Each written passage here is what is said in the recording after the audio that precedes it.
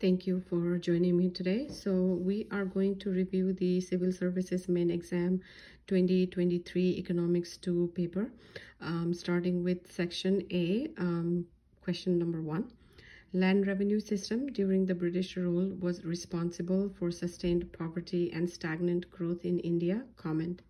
So the land system implemented during the British rule in India is often considered a significant factor in contributing to poverty and stagnant growth.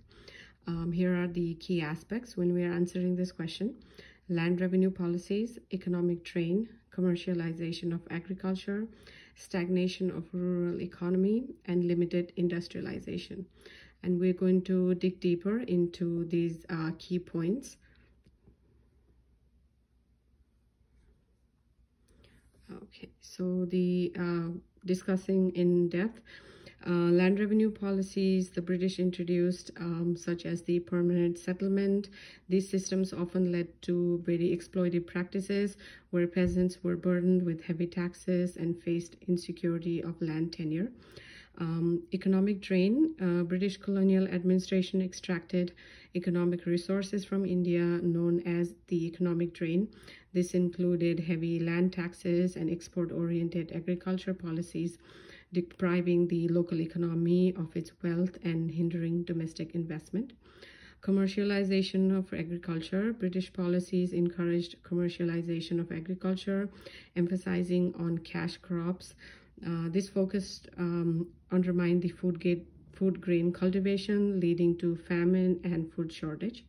Stagnation of rural economy. The exploitative nature of the land revenue systems, combined with the economic drain, contributed to the stagnation of rural economy. Peasants struggled with poverty, debt, and inability to invest in agriculture. Limited industrialization. The colonial administration did little to foster industrialization in India, and the focus on raw material extraction and export-oriented agriculture hindered the growth of a diversified and industrialized economy.